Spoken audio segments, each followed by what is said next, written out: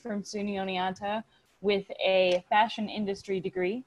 She also still serves on the fashion advisory board for SUNY Oneonta, and she regularly takes on interns from us, so we are very thankful to have her as an alumni. And also, she's a 30 under 30 honoree, so that's super cool. And she has owned the Underground Attic for several years, and she actually started it while a student. So, Elizabeth, take it away. Awesome. So yeah, my name is Elizabeth Raphaelson. I own the Underground Attic Vintage Boutique. So I am both a in-person brick and mortar store and also an online store. But the whole reason I started the Underground Attic was that I've always been very interested in vintage clothing. And I started collecting many years ago. And it was just started out as a personal collection. But then throughout college, I decided that that was something I wanted to turn into a career. So I ended up starting an online store when I was in college. And then when I graduated, ended up opening my first brick and mortar, which is actually different than the one I'm in now. But they're all authentic vintage clothing and accessories that I clean, mend, do the whole restoration on, which is really fun. It's cool to see the pieces come back to life.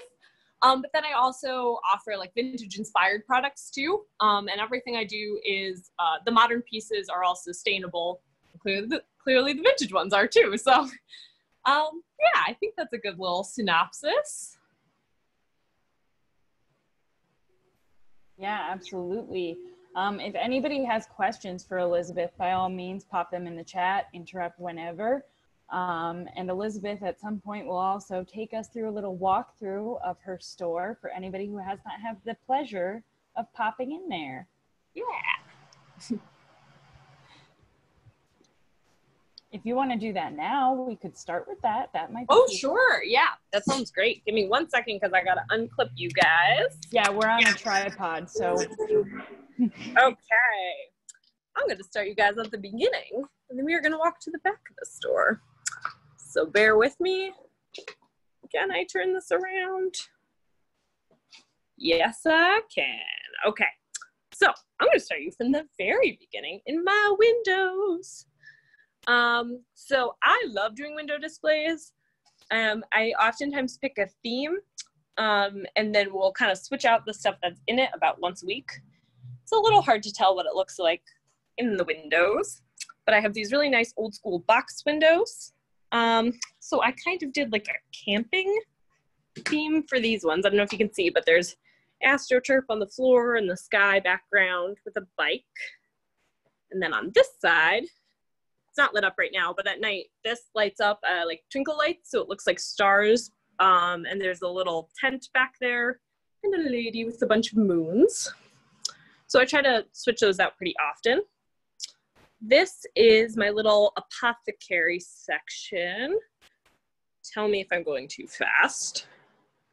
But these are like tarot candles, some nice bath bombs,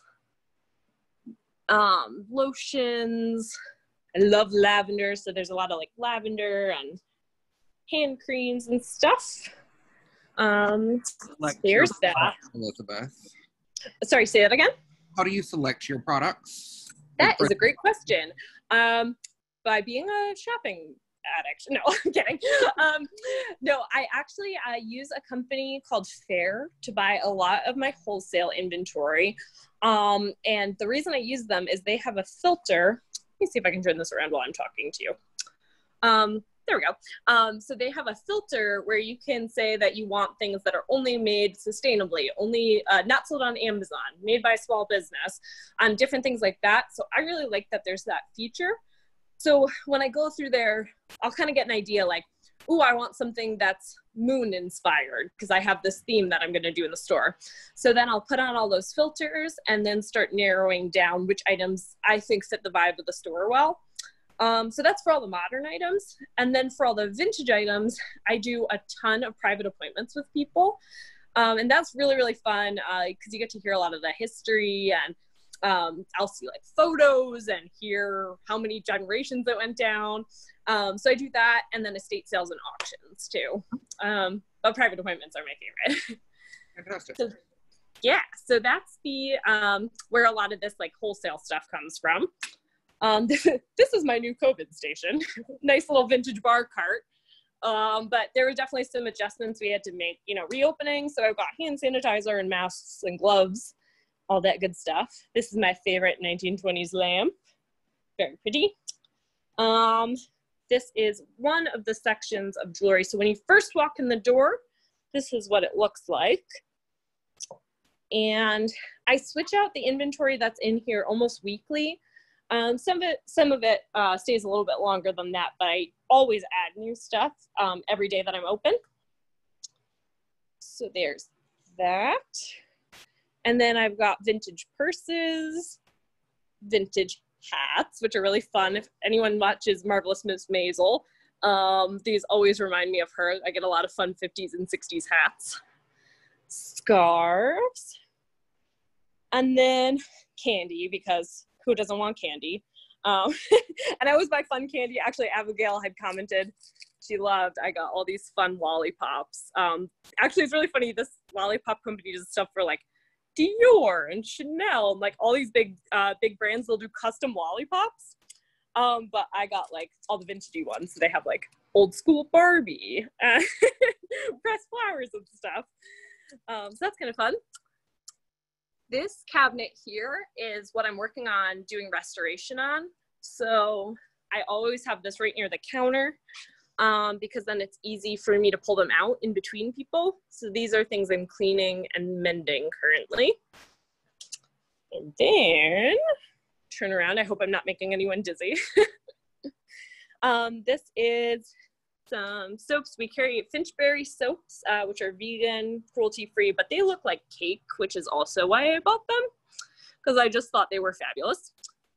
And some linens, t-shirts. And then this is my counter. So my boyfriend actually painted my logo up there, and he has a shop right next door to mine. He's got a tattoo studio, and he's also a SUNY Oneonta alumni. But he painted that, and he also painted, there's a thank you sign at the front of the store. He painted as well. So this is kind of what I'll call my special collections area. So this is designer or extremely old pieces of clothing. So things that go back all the way to the 1840s, and then some designer pieces too. So the reason they're back here is just so I can help people try them on, just so they don't get damaged in the process. Those are the cases for that. These are some of the antique purses and gloves and all kind of beautiful. Most of this stuff is 1920s or before. There's a couple of 1930s pieces. This, yes. Can you, when you get to a certain item, can you pause on it a little bit longer? Totally. Just so that they can see it, because it just takes a little minute for your computer to kind of, or the screen to kind of catch up a little bit. No problem. Thank you for you. that. Yeah, I can actually show you this purse. Is one of the oldest things I have. That is from between 1830 to 1850. There's actually one of these that's in the Metropolitan Museum of Art. Same colors actually, red and green, and it is silk with steel cut beads. That one's really cool, super old example, but there's a lot of this kind of 1920s beadwork because I just think it's so beautiful. So that's that. My friend actually built me this case out of an old window and pieces of a dresser, which was clever. When I opened up in here, it was kind of an opening present to me. And then this is my jewelry cabinet. So a lot of this is, I'll say, the more like estate jewelry or fine jewelry. And again, older pieces. So there's things that go back to about the 1840s in here as well. But then there's also things that go all the way up through the 1940s. So there's kind of a wide range of that type of stuff. How we doing? Is it looking good still? Looking great. Okay, good. This is really fun. This is actually a 1960s showgirl headpiece. and there is a matching top and arm cuffs that go to it. A dancer is actually in the process of buying that, which is really cool, because I do layaway on some of the items. So she's been working on doing that, and she's planning on wearing it for a performance. These are the mirrors, so you can look fabulous when you come out of the dressing room, of course. And then I've got another fun case in here. This one I do more just by color. But this is kind of cool. It's an old case that was produced near Syracuse, New York. But then we actually put some 1940s fabric on the back to kind of brighten it up a little bit. So there's that case. And then there's some dressing rooms and my very scary back room, which you are not allowed in. And then this is where a lot of the reproduction vintage goes. So these are things that are vintage inspired, but not actual vintage. Lots of kind of gifty items. I love the 1960s and 1970s. And so there's a lot of stuff inspired by that. So some gift items. And then there's not a ton here right now. We're actually just getting ready to stock for fall. But these are some vintage inspired clothing pieces we have. And then I take you to vintage clothing land. So these, oh yes, you have a question? Yes. Where are there any trade shows that focus on the vintage inspired? Or do you go to like Magic and just have not really. There's Magic and there's another one that I'm blanking on the name of right now. I'm sorry. I will find out what it is. I actually haven't been to either of them. One of my friends also has a vintage shop and she carries a lot of vintage inspired items and she does go to trade shows, but I've done almost everything online or through I love visiting small shops when I travel. So a lot of times, like actually some of the soaps and candies I got because we went to Portugal last year and I went to this shop that blew my mind called Vida Portuguesa. And it was all like beautiful old packaging, apothecary stuff and candy. And so I wrote down some of the names and I talked to the owner and then I ended up ordering a lot of that stuff for my store too.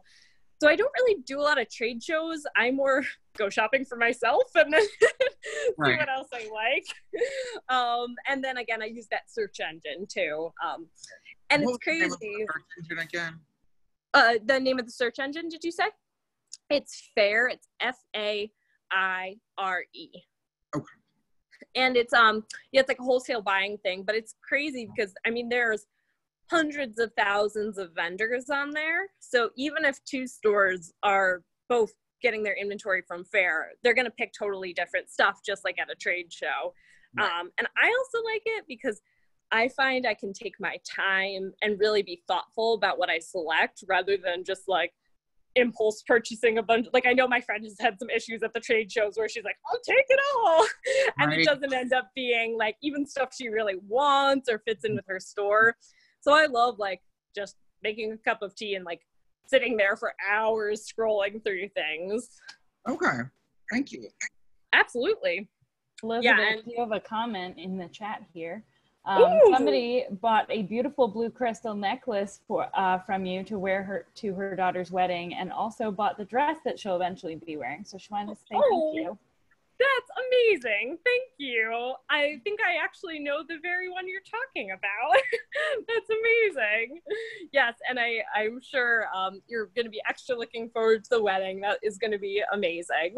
Thank you for telling me that. Yeah, feel free in the comments if you guys have questions or anything. Feel free to ask. Happy to address. They are Jennifer Grace kimonos. I love Jennifer Grace. I also have Jennifer Grace, wait a second. Jennifer Grace bell bottoms that are like this cool kind of poppy print. I had a bunch more of the kimonos, but they were summer ones, so they sold. But I'm gonna get fall ones in. I love her stuff. So over here, this is, I'll call the more formal wear of the vintage stuff. Oh wait, I see Neve. I do know Neve, and she would look amazing in them. Neve did intern with me here, and she is fabulous. I love her so much. Okay, so this is all of the, I'll say like party dresses. There are a lot of things that are definitely more for getting dressed up and going to an event or doing a photo shoot. Most of the stuff on this rack ranges from the 1920s up through like the 1960s. But there are a couple of older and a couple of newer too. So I always do things by color, but if you are curious about how sizing works in vintage, I convert everything to a modern size chart based on one of the vintage reproduction brands I carry. And so I compare it with the chart, and then it's all modern sizing done on the tags. So for example, this one is like an extra small, and it's based off the bust and the waist measurements. So those are all written on the tag, but they're organized by color. Which actually, can I interject with a little informational vintage thing too? Absolutely. Please. Okay. So a lot of people think that vintage stuff is really, really small, which some of it is very small, but not all of it is small. There's a size bias thing where a lot of clothing that was bigger ended up getting resized for people because people were reusing things. So a lot of times the stuff that survived that a lot of people find is really, really tiny because it's the stuff someone couldn't turn into something else. However, it is a huge myth that there is not vintage clothing in all sizes. I last year sold something that was a modern size 24, and it was a 1930s dress. So I definitely think that vintage is something, it's one of my big goals that everyone can wear vintage. It's just a matter of whether you want to and finding your style within that. But I get things that are all the way from a 00 all the way up to a 24 all the time. So, and if you ever have questions about like what the sizing is like with vintage stuff, you can always ask me too, because some of the stuff was custom made. So the measurements may not exactly match up with modern day measurements too. So it's kind of fun little tidbit. Okay, so this was all the party dress type of situation. And then over here is, I would say, a little bit more gifty stuff. These are pretty cool. These are cocktail cubes. And what they are is basically like a ice cube that you mix, alcohol or whatever with. But they are based off recipes from the 1910s to the 1930s. And it is actually the grandsons of the two friends who originally made these recipes who run the company, which is really cool. And they have all the history of that, which is neat. And then this is my little fireplace. This is the best during Christmas, hanging out and having hot chocolate, chilling out in front of the fire. It's just an electric fireplace, but it feels cozy. And there's my couch. And then we've got a little bit more jewelry in here. Some t-shirts. These are cool. These are all folk art inspired t-shirts, traditional designs that are done on modern t-shirts. And then we've got, oh, you were asking before about where I find inventory. So this is another example. These boxes are, these are match boxes, but they are done in actual vintage packaging. But these I actually found when we went to Ireland. They are from the UK. But when we were in Ireland, I was at a shop that sold these and I thought they were so cool. So I ended up ordering them in here too. That's kind of fun. And then this is all the casual stuff. So I would say for casual stuff, mostly 1930s through 1980s. But I also have some designer stuff mixed into this rack, vintage swimsuits, which are fun. And I love anything embroidered. So there's a lot of embroidered pieces in here too. And then finally, I've got another little section with some beauty products and all sustainable beauty products. And, oh, thank you, Cheryl. And then last but not least, this is our photo booth. So if you've seen old Hollywood movies where they would have the paper moon, I had this dream to do a lady in the moon instead of a man in the moon. So this is my lady with her little UA tattoo for the underground attic. And so people will come get dressed and then they will take their picture in the moon. And my boyfriend, who's a tattoo artist who did the signs, also painted that. And my friend Joshua made it. Oh, thank you, Cheryl. Oh wait, that was Abigail. But yeah, I think that's pretty much the grand tour. Oh, I can show you my beautiful ceilings and the chandelier. But these are the original ceilings in here, which is pretty cool. And then these windows, stained glass windows up there, were put in the building when I moved in, but they are period appropriate for the building, which is pretty cool. So there you have it. Is there anything else you guys want to see? Or do you feel like you got a good sense of the store? I can show you my cool old cash register. This is on semi-permanent loan to me. It is 250 pounds. And when I got it, it was so tarnished you couldn't even see the numbers. And my friend sat there with, oh, thank you, Allison. There was one of my friends sat there with a toothbrush and baking soda and got it all cleaned up so we could see all the numbers. But that's really beautiful. So there you have it. The grand tour. I see every item you have in my size 16. You gotta come in. I do personal shopping for people too. So if I know your measurements and colors and decades you like, I also a lot of times will send people pictures, which is fun. I love doing that. You're going back on the tripod. Back to the still world. Yes.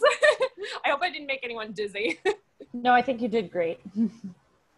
Thank you. It's hard to tell on the little screen. You're like, Definitely. Is that a COVID mask behind you? Oh yeah, it's a fabulous COVID mask, of course. Oh, thank you, Cheryl. So this is screen printed. I've got a moon phase one, and then I've got one with a Luna moth. And then for all you Egyptian revival people, I got a scarab one too.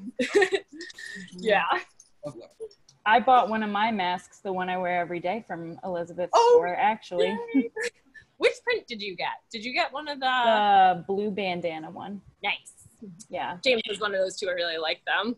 Mm-hmm. I think the necklace you bought is check glass. Yes, I think it is too. I love check glass. That's actually something that I collect for myself, amongst other things, because I love all of it. But yeah, check glass is something that sometimes makes it into the store and sometimes makes it into my wardrobe. So. The perks of being a small business owner, right? When you go shopping, you're totally allowed to shop for yourself. We have a question from Miss Erica Mizrahi. Do you have any tips for entrepreneurs who are opening brick and mortars right now? That's a really interesting question, because especially with the right now part of it. So I would say, like, my ongoing lesson that keeps coming up for me is that basically, as long as my mom puts it as looking for the long view, where it's expensive to open a brick and mortar. I'm not going to lie. It's expensive to fill it because online you can just have a couple of items that people can choose from and you're not trying to fill an entire store. So it's expensive in that way. The overhead's more expensive, and even just manpower. I mean, either you have to be sitting there or you have to hire somebody to be in there. So it is definitely a big endeavor.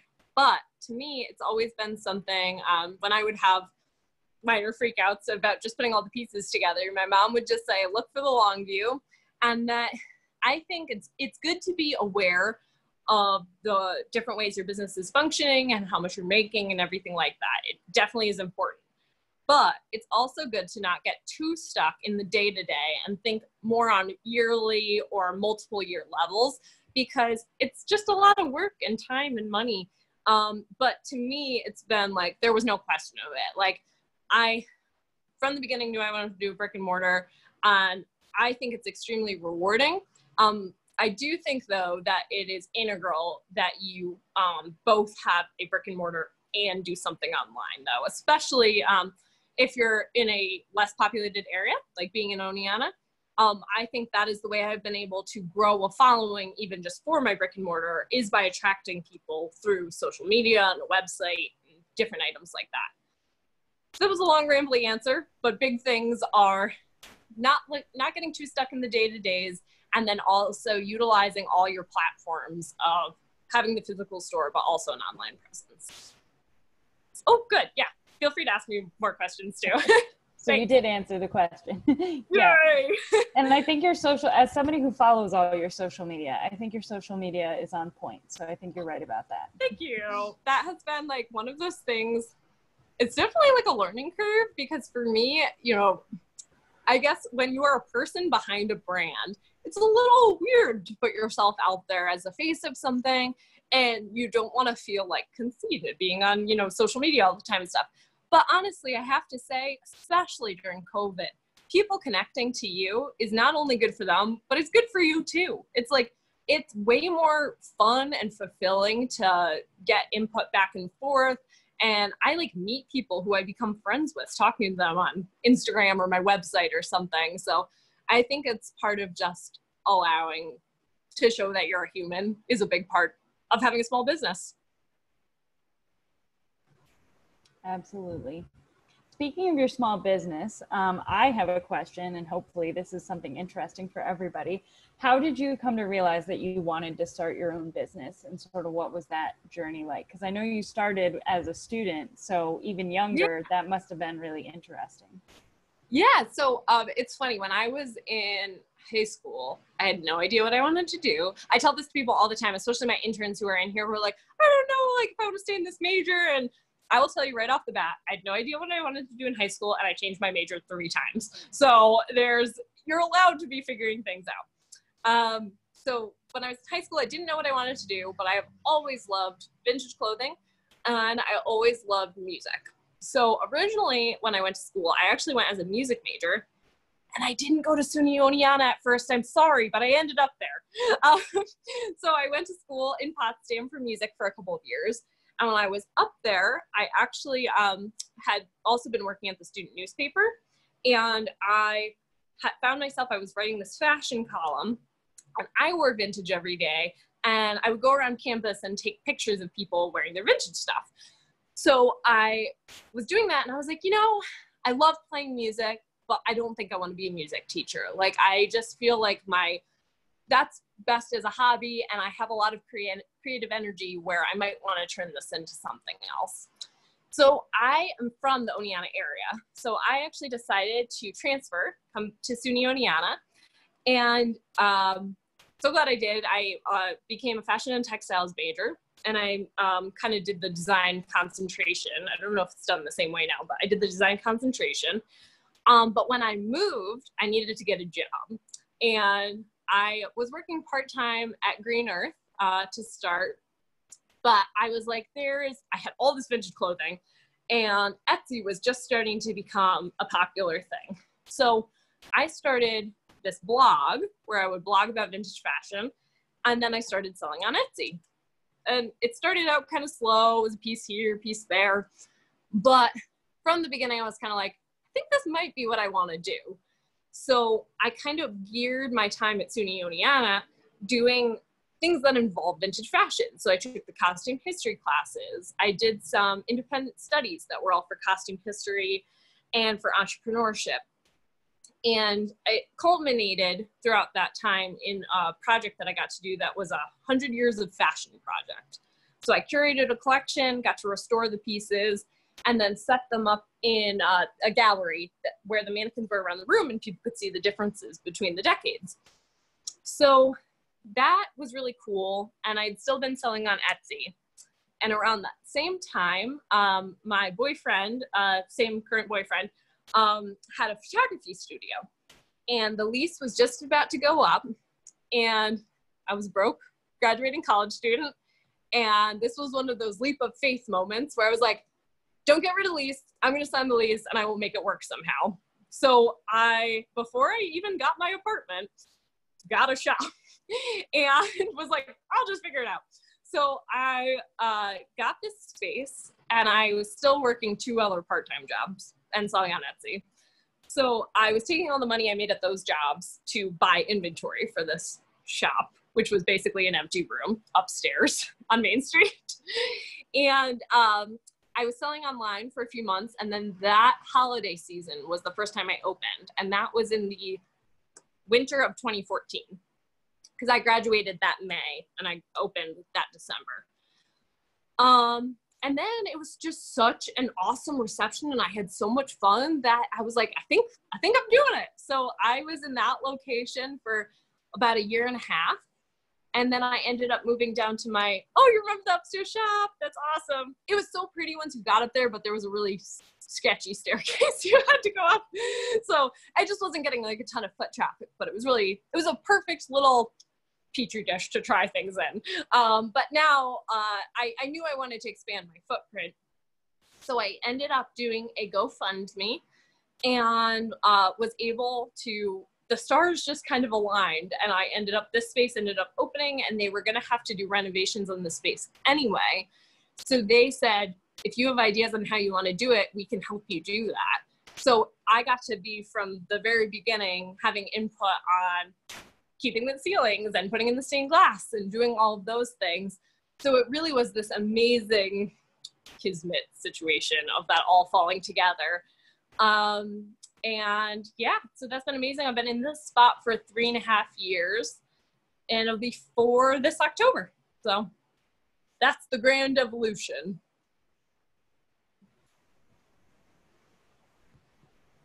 I think that's really cool. Thank you. As somebody who is a similar age to you, I'm only a few years younger than you, I cannot imagine figuring out all of that. But clearly you've got it down. So you're very successful. You're doing great. And even though I'm leaving, I will probably still continue to be a dedicated online shopper. Oh, thank you. Yeah, it's definitely like, I will not say that it has been a walk in the park the whole time. Like, there have definitely been some really hard situations to navigate, COVID being one of them. I mean, you just have to be fluid and adapt to so many different situations. But that's also why I like it. Like, to me, I knew I wanted to do my own thing because I love this feeling of like, I'm the master of my destiny. Like, I can kind of like come up, I like being a problem solver. Something pops up and then I can have different ways to approach it. And that feels like a good mental exercise too, so. Oh, thank you. I love doing the mystery boxes. That has been kind of the next frontier. I started doing, I have one-time mystery boxes, but then I also have subscription-based ones. And that has been so much fun. I've always wanted to do a subscription service in here. And that was one of those things, a silver lining that came out of all of this is I had time to work on it and get the software put onto my website that can, do the subscriptions. And so we do a monthly vintage accessory box, a monthly self-care box, and then a monthly UA box, which is just all the different types of things I have in here. Oh, you got one for your Mother's Day. Oh, that's really nice. Oh yeah, I remember the 30s necklace. That's awesome. Thank you. Yeah, Brooke is one of my coworkers, actually. Brooke is also somebody who works in the Division of College Advancement. So cool. Several dedicated staff members. Yay. Yeah, that has been like one of the most exciting things to me because I've never really had a product that I was able to market. Like, vintage clothing is all one-offs, so you can't keep promoting the same thing because it's gone in a day. But it's been really fun with the subscription boxes because I've been able to reach out to way more people who then end up finding all the vintage clothing too. And that has definitely been one of those things that made me really excited about the future in here, as just getting that whole program up and running. So, and neat.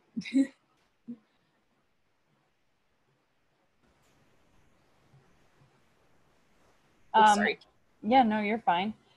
So can you tell us how your education at SUNY Oneonta and your experiences there have been helpful and have sort of prepared you to be a small business owner?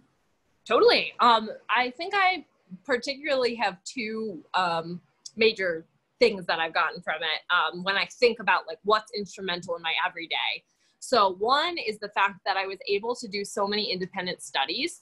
That was like, I can't even tell you what an amazing time that was to kind of delve into what I was interested in, work closely with my supervisors of those independent studies, and then come out the other end with something that was something I could show. Like I did that 100 Years of Fashion project.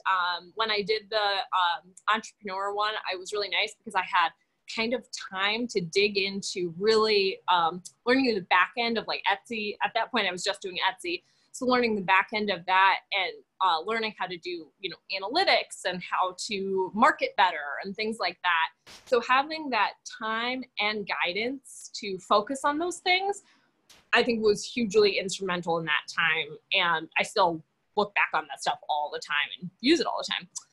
So that was definitely one. And then the other thing was actually an extracurricular, but I was also on the newspaper at SUNY Oneonta. And honestly, copy editing. It's like I use, not only was that like the most fun, I loved all my newspaper people, but you do a lot of writing with a website and social media and all that stuff. Not to say I don't have typos. There are definitely some typos. But for the most part, just being able to communicate effectively and having it look professional was one of those things that was time spent at the newspaper. And that was, I still think is extremely instrumental in the way I do business. Thank you. Yeah. If anybody else has questions, feel free to pop them in the chat, so I will happily communicate those. Or if you want to shout them out, by all means.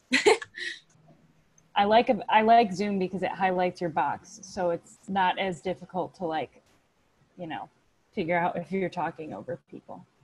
Yes, absolutely. And I just got more comfortable with the whole chat function too, not with Zoom, but I just did my first Instagram live sale on Sunday. And it was really fun. That's when I figured out this tripod. But it's really fun to be able to see people's comments and then, you know, respond to them. I love doing that with the live sale. I'm definitely going to keep doing them. Yeah, absolutely. I think Instagram has become like this really great tool for a lot of people to use. It doesn't seem to matter what industry you're in. It just has a lot of different options. We use it a lot, so. Yeah. Yep, I had done one actually with the fashion department. I had done an Instagram live. That was really fun. Yeah, that was one of the first things post-COVID, right? Yes. Well, we all have to get creative now, you know? Social media is the way to reach people.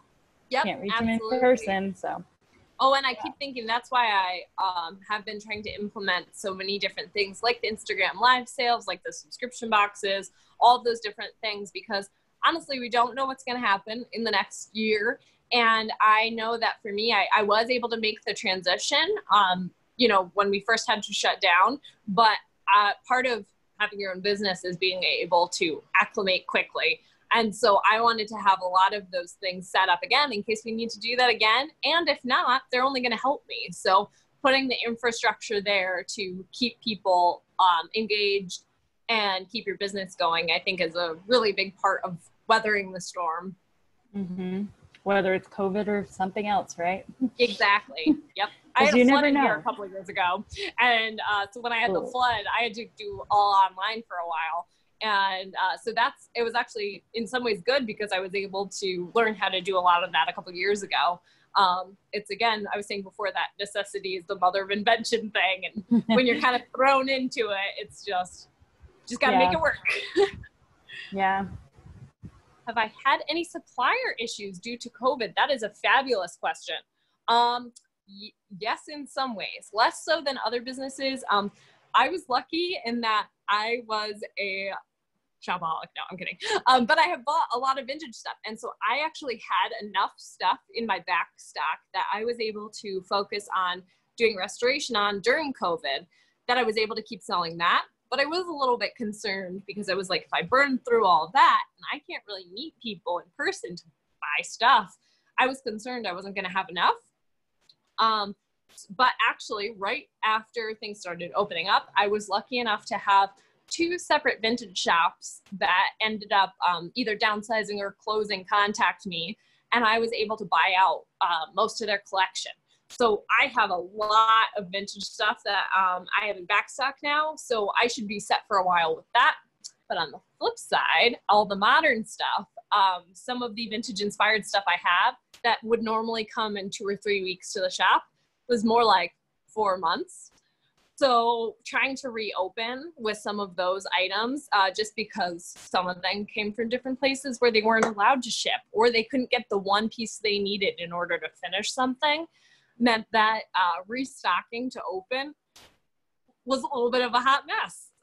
But it got there, and actually everything ended up arriving on time. I've also had some issues. I ship all the time from my website.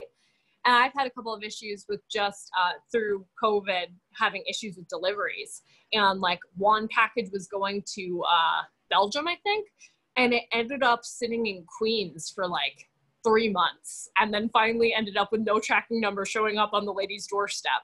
So there's been a lot of customer engagement with that too, just trying to like track down the missing package, and things are just not running as smoothly as they once did. Well, hopefully people have been understanding that it's not it's not People your have fault. been cool. Yeah, no, I've been really lucky. I feel like there's people, especially with like small businesses right now, I think are understanding the struggle and just that you're wearing a lot of hats. So people have been really, really awesome to work with, which is, I count myself lucky for that. Well, that's great. Does anybody else have any other questions before we let you all go about your day? Maybe grab a quick bite to eat if this was your lunch break. And if not, I'm sure Elizabeth would be more than happy to connect with people. She's on social media. As a follower, I highly recommend you go follow her social media. She keeps a lot of updates there. So if you want to stay updated with her, that's a great way. And if you have any other questions for us or would like to join on other Red Dragon Lives, I know this is something we'd like to keep doing. So. Oh, thank you so much for these nice comments. That's awesome. Thank you guys for following and for tuning in and everything. Thank you. Yeah, so thank much. you all. It was wonderful. Oh, yeah, thank you. It's great that we got faculty and alumni on this. That's always lovely to see. So. Yeah. So nice. All your comments were amazing. All right. Well, I think we will let everybody go then. Elizabeth, thank you so much for participating. I'm glad this was my last thing. And thank you all for joining us today. I hope you enjoy the rest of your afternoons. Thank you so much. Thanks for organizing this. Yeah, Bye, absolutely. everybody. Have a great day. All right. Bye.